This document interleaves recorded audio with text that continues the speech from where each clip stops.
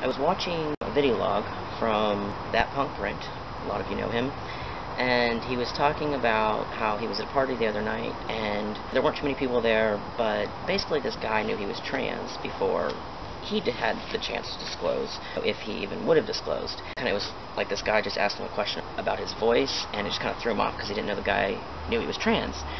So basically, one of his friends at the party had told this guy previously to meeting him. That's something that really irks me in regards to my trans status and stuff, and just being out, because obviously I'm not stealth. I'm not super out either. I think a lot of people think because I vlog and I have a really strong presence on the internet that I just tell everyone I meet and stuff, and always want to do the educating, which I am happy to educate, happy to answer questions in the right setting, in the appropriate time, you know, whatnot. You don't always want to be the educator. Hearing him say this kind of struck a chord with me, because when I was home in Florida for 18 months, I dealt with this a lot. Friends of mine, and being home where I grew up, I knew some of these people since I was 8 years old, so they obviously know about me, especially if we're still hanging out. Like Brent said, a lot of these people think it's a very courageous, brave, and even cool thing. I mean, being trans is sensational. Look at Jerry Springer, look all over the media. It's finally becoming somewhat normalized, but we're totally not there in terms of mainstream culture.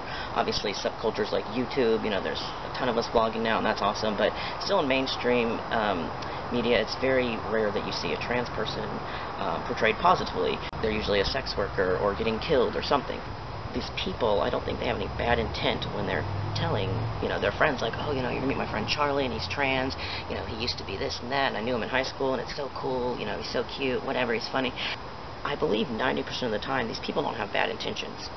But it bothers me because I like to be the one to disclose my trans identity and my medical and social history, and then two, not everyone else feels the same.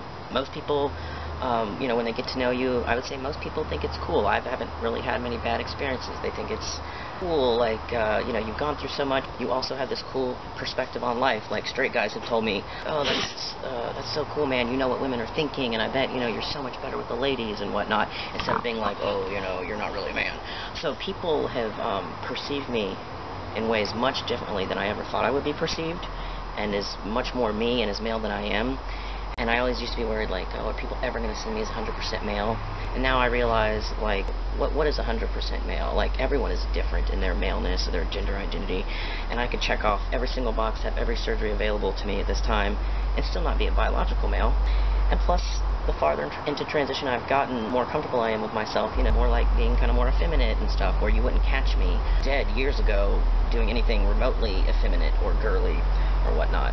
I'm really comfortable with my trans status. I just don't like people telling their friends before they meet me, because I think it gives them time to have these preconceived notions of what trans people are, and I'd rather them meet me and then get to know me as Charlie and then find out I'm trans and have it be one of many parts of me, one of many parts of my identity. So in addition to being a musician and skater and someone who's really into photography, instead of just being Charlie, the guy that used to be a girl, or Charlie, the transgender person, it's, you know, Charlie, the guy that is trans and, you know, likes music and is really into film and, you know, skates a lot and loves to bike.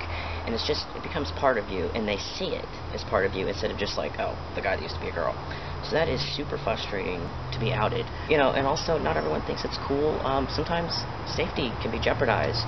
And when I was home, I had this problem. I've been in Portland 6 months now, but when I was in Florida for like 18 months, I reconnected with a lot of people from my past, which was great. It was very affirming to have people that knew me as an 8-year-old girl see me as a man and call me he and call me Charles. But then I'd meet some, you know, other friends, and they have already told them, and it's weird.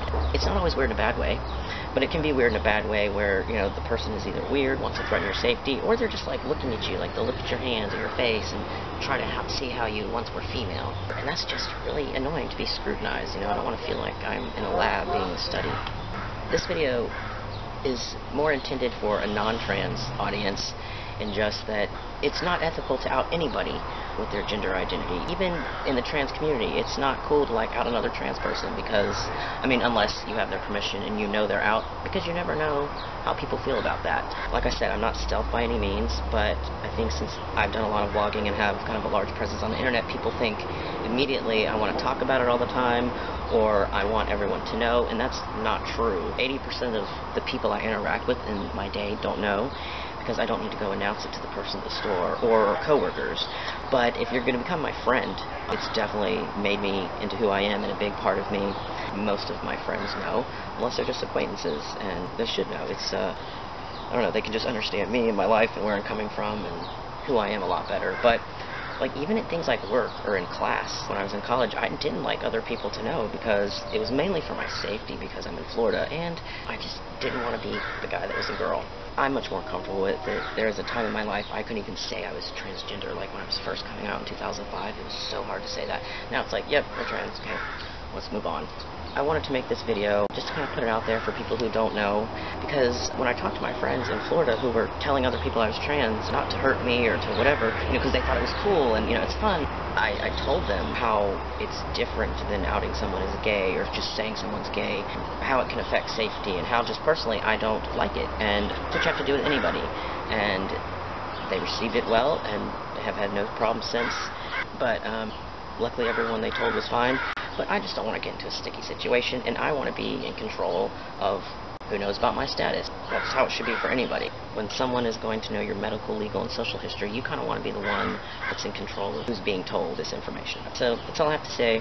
Hope everyone else is enjoying their August, and yeah, hope you're well. Take care. Peace.